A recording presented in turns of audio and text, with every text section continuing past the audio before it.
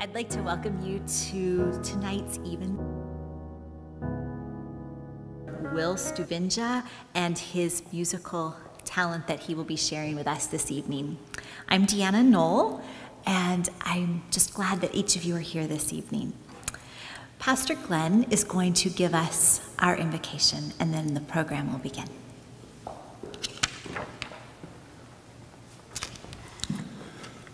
Dear Lord, we're really thankful that we get to gather this Friday evening to listen to music and your word. And we ask for your holy angels to be around us and to bless Will as he blesses us. In Jesus' name, amen.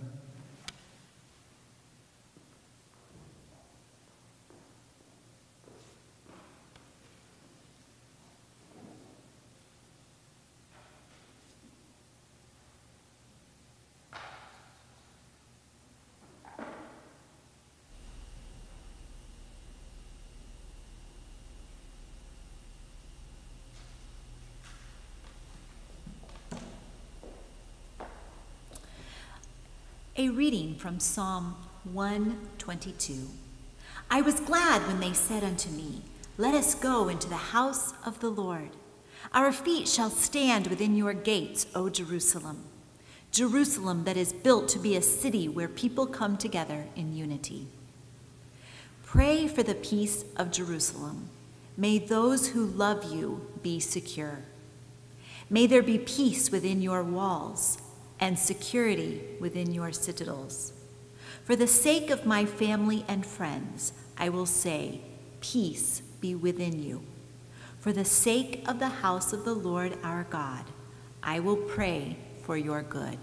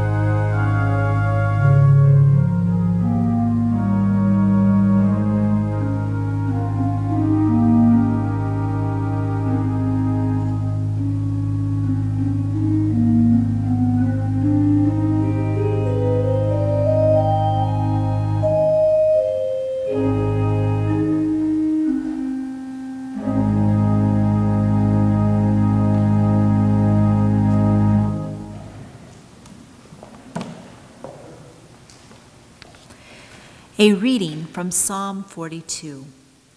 As the deer pants for streams of water, so my soul pants for you, my God. My soul thirsts for God, for the living God. When can I go and meet with God? My tears have been my food day and night, while people say to me all day long, "Where is your God?" These things I remember as I pour out my soul, how I used to go to the house of God under the protection of the Mighty One, with shouts of joy and praise among the festive throng. Why, my soul, are you downcast? Why so disturbed within me? Put your hope in God, for I will yet praise him, my Savior and my God.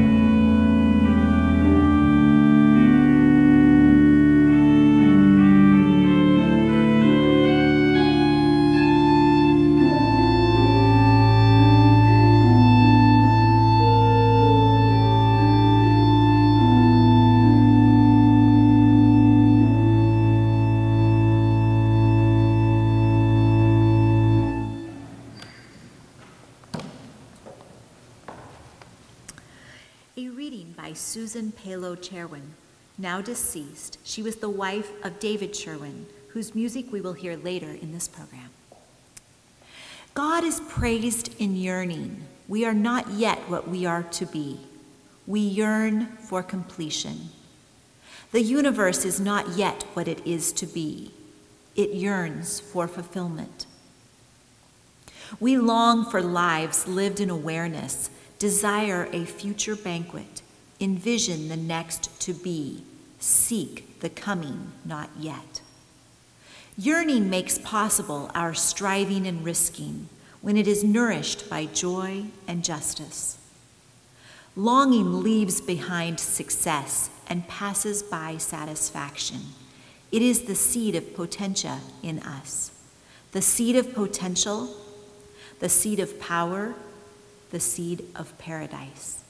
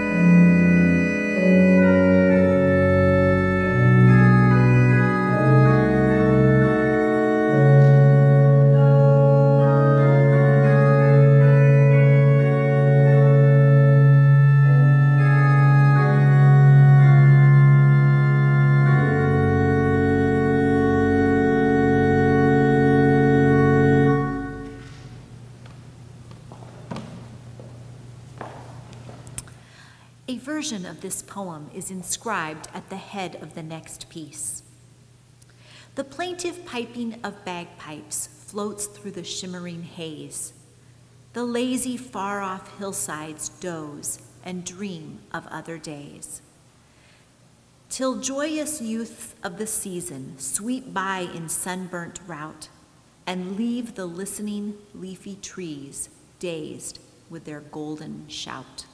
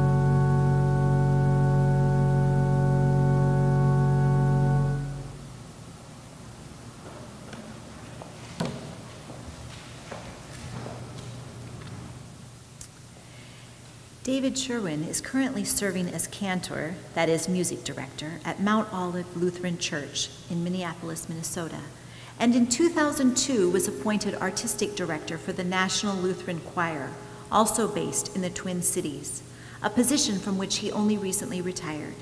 He has also held other full-time parish music positions in the Minneapolis-St. Paul area, Chicago, Seattle, and Berlin. Many years ago, Will, our organist, attended a hymn festival featuring David playing his own hymn interpretations and has been inspired by and playing David's music ever since. A reading from Psalm 104, which inspired the poet Robert Grant, who wrote the hymn, O Worship the King. Bless the Lord, O my soul, O Lord my God, thou art great indeed, clothed in majesty and splendor, and wrapped in a robe of light. Thou hast spread out the heavens like a tent, and on their waters laid the beams of thy pavilion. Who takest the clouds for thy chariot, riding on the wings of the wind. Who makest the winds thy messengers, and flames of fire thy servants. Thou didst fix the earth on its foundation so that it can never be shaken. The deep overspread it like a cloak, and the waters lay above the mountains. At thy rebuke they ran. At the sound of thy thunder they rushed away, flowing over the hills, pouring down into the valleys to the place appointed for them. I will sing to the Lord as long as I live. All my life I will sing psalms to my God. May my meditation please the Lord as I show my joy in him. Bless the Lord, O my soul. Oh, praise the Lord.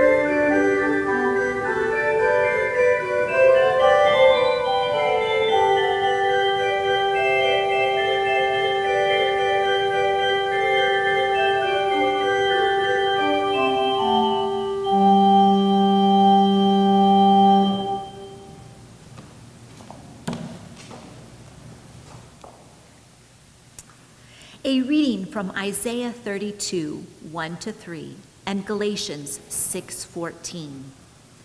Behold, a king shall reign in righteousness, and princes shall rule in judgment, and a man shall be a refuge from the wind and a shelter from the tempest. As rivers of water in a dry place, as the shadow of a great rock in a thirsty land. And the eyes of them that see shall not be dim, and the ears of them that hear shall hearken. The anxious heart will understand and know. But God forbid that I should glory, save in the cross of our Lord Jesus Christ, by whom the world is crucified unto me, and I unto the world.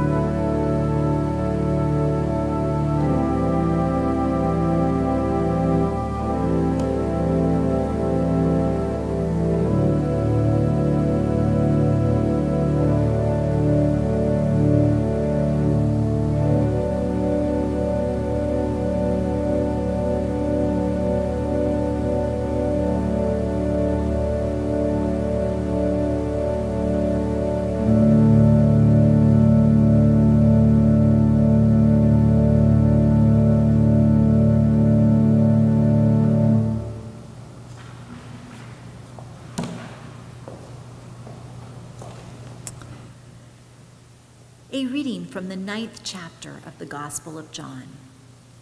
Jesus saw a man blind from his birth. His disciples put the question, "Rabbi, who sinned, this man or his parents? Why was he born blind?" Jesus answered, "He was born blind so that God's power might be displayed in the world. While daylight lasts, we must carry on the work of him who sent me. Night comes when no one can work. While I am in the world, I am the light of the world." With these words, he spat on the ground and made a paste. He spread it on the man's eyes and said to him, "Go and wash in the pool of Siloam." The name means sent.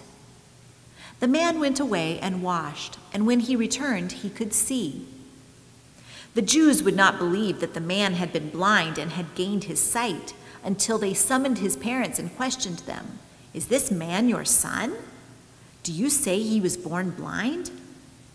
How is it that he can see now?" The parents replied, "We know that he is our son and that he was born blind. But how it is that he can now see or who opened his eyes, we do not know. Ask him. He is of age. He will speak for himself." They summoned the man who had been blind and said, "Speak the truth before God. We know that this fellow," meaning Jesus, "is a sinner. Whether or not he is a sinner, I do not know," the man replied. "All I know is this: I once was blind, but now I see."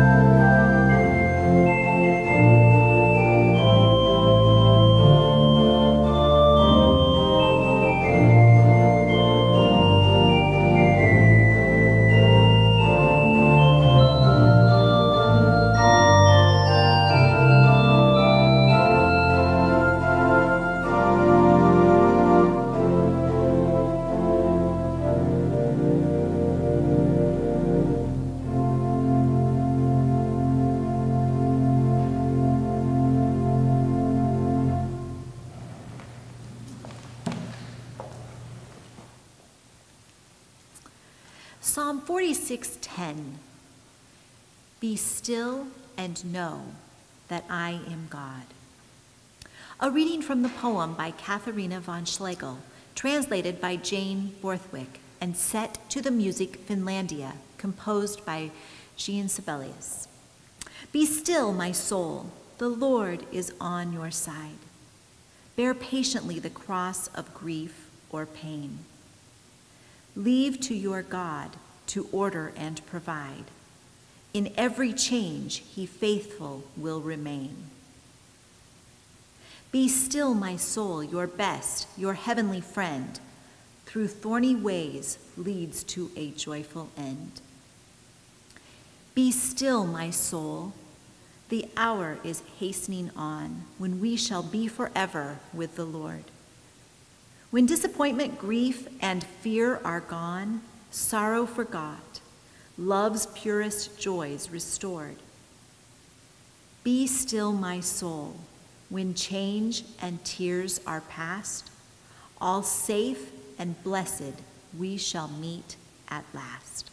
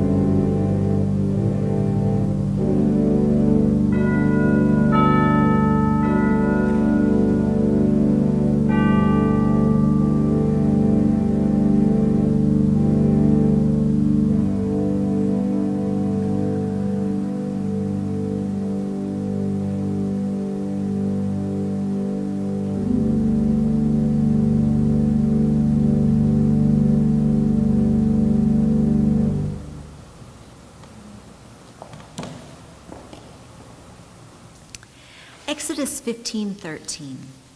Thou in thy mercy hast led forth the people which thou hast redeemed. We will read or speak together the 23rd Psalm, which many of you probably know by heart. If you need a reminder, it is found in the back of your hymnal at number 726. We will all speak the entire psalm together, not responsively. Are you ready? The Lord is my shepherd, I shall not want. He maketh me to lie down in green pastures. He leadeth me beside the still waters. He restoreth my soul. He leadeth me in the paths of righteousness for his name's sake. Yea, though I walk through the valley of the shadow of death, I will fear no evil, for thou art with me. Thy rod and thy staff, they comfort me. Thou preparest a table before me in the presence of mine enemies. Thou anointest my head with oil. My cup runneth over. Surely goodness and mercy shall follow me all the days of my life, and I will dwell in the house of the Lord forever. Amen.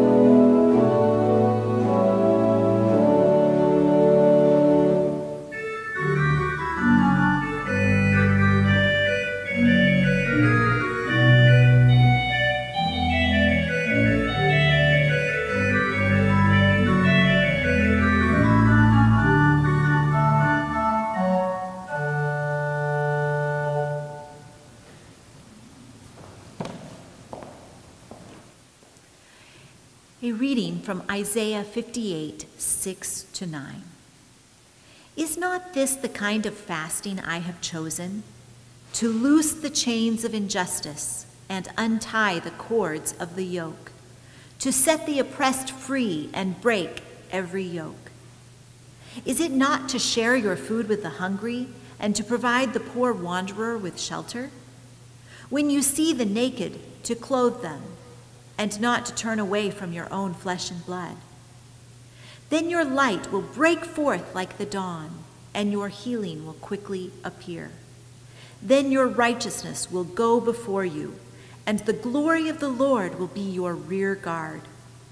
Then you will call, and the Lord will answer. You will cry for help, and he will say, Here am I. Please join in singing hymn 363. There will be an organ interpretation played between each stanza.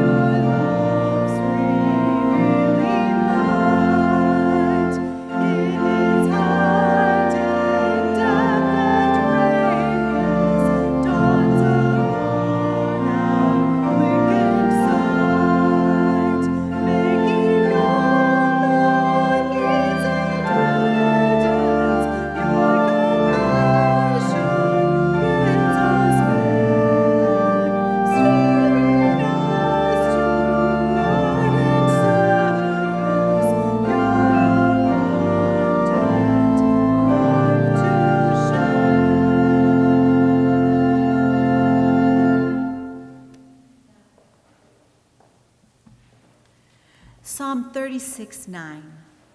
For with you is the fountain of life. In your light we see light. Come, thou fount of every blessing, tune my heart to sing thy grace. Now there's an apt motto for any musician or anyone who sings for that matter.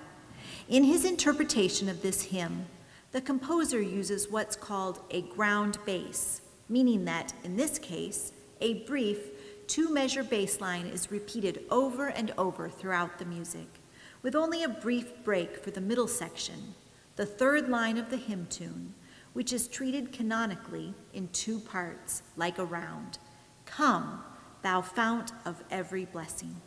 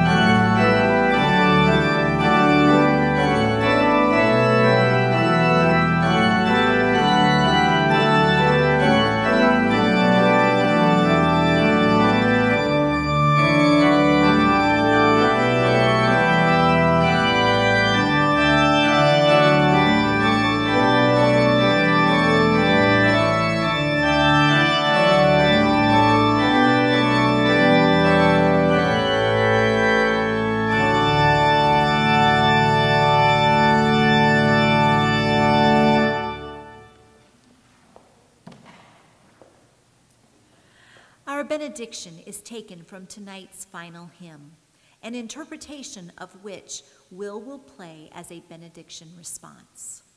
Let us pray.